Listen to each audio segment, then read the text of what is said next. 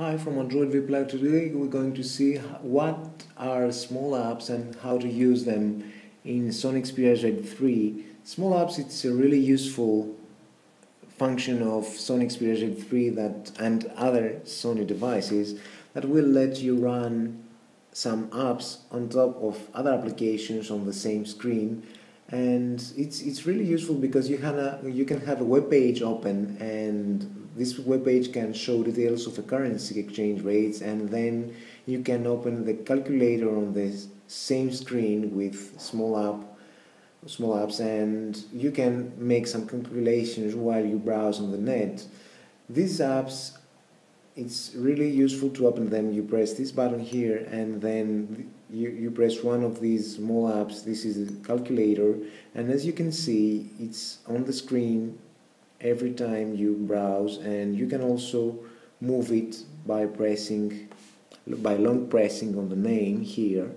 Of course, you can turn it off by pressing X, and let's open it again, and you can make some calculations. 98 23 is 225, and you can also minimize the app,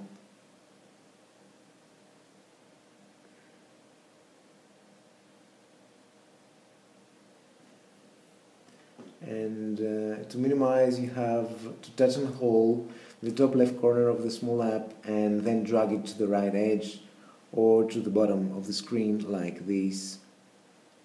And if you want to if you close this small app and then you want to restore it, you can open the favorites bar and then tap this button here, and it will show you the recently opened apps. So we can open the Gmail, and at the same time we can open a browser like Chrome browser, right? And then we can also add the calculator at the same time, so we have two apps at the same time open on our screen, and we can do great multitasking jobs with these small apps. Of course, the problem is you can not add any app on the small apps. There are just selected small apps on your phone, and not every app can be a small app, but this is great and we love this feature on Sony devices. Thanks for watching from Android Web Club.